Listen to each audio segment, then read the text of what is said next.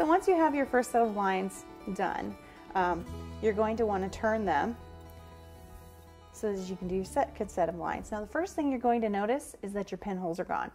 Don't panic. What you're going to do now is go ahead and take your pattern again, and you're just going to bump it up to your top edge, and very carefully with a pin mark each one of your lines. Now this is a little more difficult than what you were doing before, because essentially what we're going to be doing is connecting the dots. We're going to mark it at the top, and then we're going to go down here and we're going to mark it at the bottom. And you're really going to have to trust yourself and gravity to get those nice straight lines. Now if you're really concerned about it and you don't think you can get it completely straight without some sort of marker in the middle, what you can do is very carefully pick out a middle line and hold your pattern piece like this. Now this usually works a little better if you give your icing a little time to dry.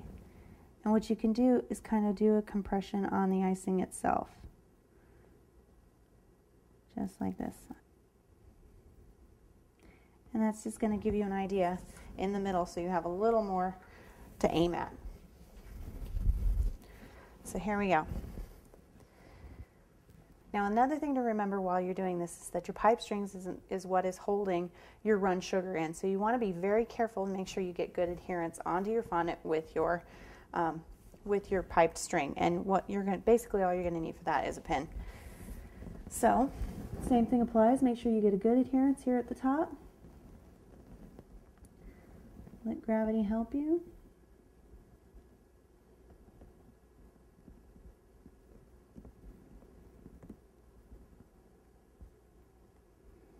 Okay, now if you'll notice,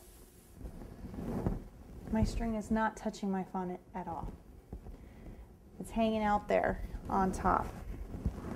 So what I'm going to want to do is just with my pin, I'm just going to want to push it down.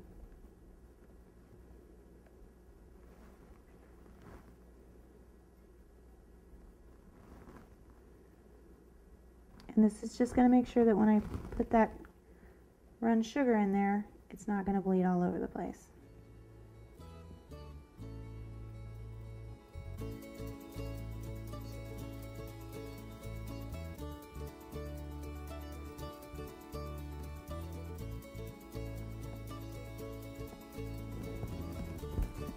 And we're just going to repeat that all the way down the side.